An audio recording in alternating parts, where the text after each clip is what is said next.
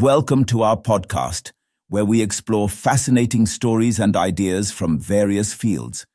In this episode, we will talk about the incredible success of gene therapy that offered a new hope for children with rare genetic disorders. Doctors and researchers at a children's hospital in Canada have struck a rare success after gene therapy halted the progression of a rare genetic condition in a young boy.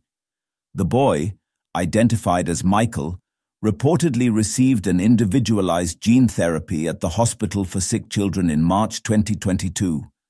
Michael has spastic paraplegia type 50. It is an ultra-rare, progressive neurodegenerative disorder that causes developmental delays, speech impairment, seizures, a progressive paralysis of all four limbs, and is typically fatal by adulthood. According to the findings of Michael's gene therapy published in the Nature journal, approximately 80 children around the world are affected by this genetic condition. SPG 50 gene therapy treatment. What did scientists do? In a bid to slow the progression of the condition, a clinical research team at Sick Kids administered a first single-patient gene therapy to Michael less than 3 years after his initial diagnosis, according to a report in the Medical Express. What is gene therapy? Gene therapy is a way of delivering a healthy copy of a gene into the cells of a person who has faulty genes. In Michael's case, SPG 50 is caused by two pathogenic variants in a gene called AP4M1. While these ultra-rare diseases are unique, our workflow provides a roadmap for gene therapies that could help many of the thousands of children in Canada with rare genetic conditions.